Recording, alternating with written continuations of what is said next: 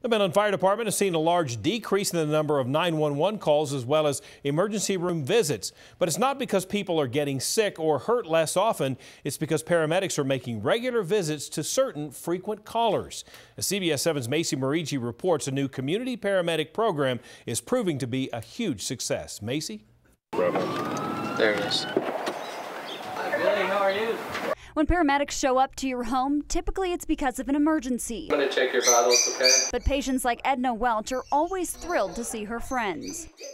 They just treat you so wonderful. Edna is a patient in Midland Fire Department's new community paramedic program, which seeks to work with frequent callers, reduce the need to call 911, and help educate patients on health care. You were doing so well with the CHP program. We're going to go ahead, instead of coming to see you every single week, we're going to come see you every 2 weeks, okay? Okay. She did not have anyone to call for help, so she turned to local paramedics for aid. Now they come visit Edna for regular appointments to make sure she is healthy, happy, and safe. But we'll still call every week.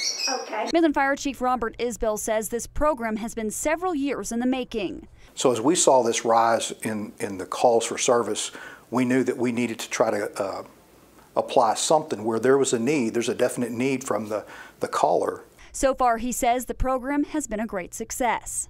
About a 78% reduction in visits to the emergency room in our first enrollees in the program, and about an 82% reduction in calls to the 911 center and ambulance dispatches to those same patients. Now Edna says she reaches for the phone to call 911 less often because she's already receiving the proper care. This program allows us to address a call before it happens. You know, there's so many people out there that don't know about the program, and they need to learn about it because there's a lot of old people like me that can't get out and run around and all that kind of stuff. For CBS 7 News, I'm Macey Meriggi.